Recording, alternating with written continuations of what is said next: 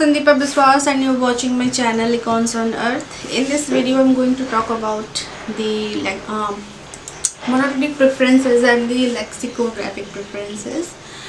The monotonic preference is something that is chosen by an economic agent, that is the maximum number of any commodity or the bundle of certain number of commodities.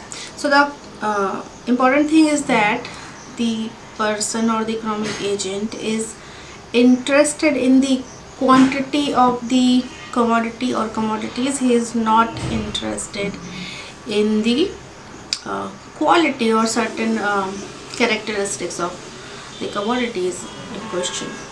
So on the screen you can see that a monotonic preference means that a rational consumer always prefers more of a good or bundle of goods, as it offers the consumer a higher level of satisfaction. And the consumer may have different preference sets corresponding to the different levels of his income, because of course if you are going to buy or making a demand, then it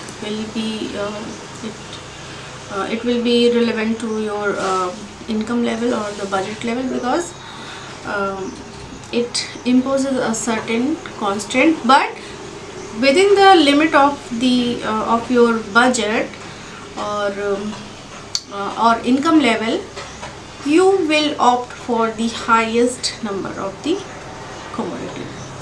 Okay, so if suppose here is X and Y, two commodities are there, then you have two choices, like you will get 5 units of X and 8 units of Y. Then you will choose Y because you are getting 8 units of that commodity within the with the level of your given income level. Say you are getting these 5 or 5 or 8 units with your 10 rupees, then you will choose 8. And if there is if you are talking about the bundles of the commodity, then it needs more explanation, and we will see it in the upcoming slides. Now I will move to the lexicographic preferences. Lexicographic preference is something in which you have preference for the characteristics of the commodity. So suppose there are some bundle of 3 commodity, or numbers may be more, like XYZ. Then if you have the preference for commodity X more, then you will choose that bundle only which has more of the commodity X, and your likings for the different commodities are given and ordered. Okay, so you can see on the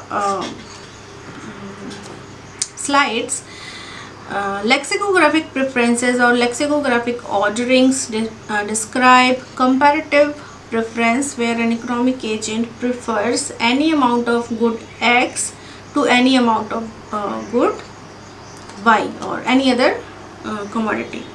So he or she has a preference for the certain commodity. Okay, so if offered several bundles of good, the agent will choose the bundle that offers the most of X, and no matter how much Y is there. Okay, and only when there is a tie between bundles with regard to the number of units of X with the agent will the agent start comparing the number of units of Y across the bundle. What it wants to say is that I will come here. One more thing, that with lexicographic preferences, the utility of certain good is infinitesimal in comparison to the others. So here in the utility of commodity X is infinitesimal to the other commodities. Like here is an example. Here is a preference order is given, like X is greater than Y, preference for X is greater than Y, and preference for Y is greater than Z, and that's why also the preference for X for in comparison to Z is high or greater.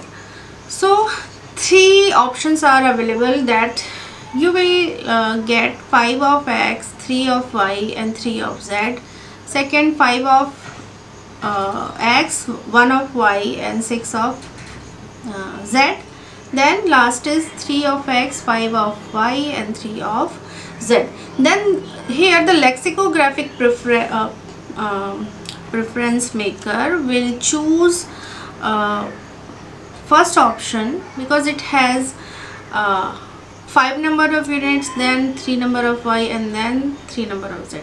This in the second option also it has also 5 units of X, but the Y is 1 only. So according to this rule, Y is preferred more than Z. So here you are getting only 1 commodity of Y and 6 of Z, but here you can get 3 of Y and rather than 1 of Z. So this is chosen, and in the third option you can see that only 3 units of X is offered, so it will discarded at the beginning. The second option discarded at the second stage. So here if you see the sum total number of first, it is 11, 5 plus 3 plus 3, 11. So, the sum total of second option is 12 and the sum total of the third option is 11.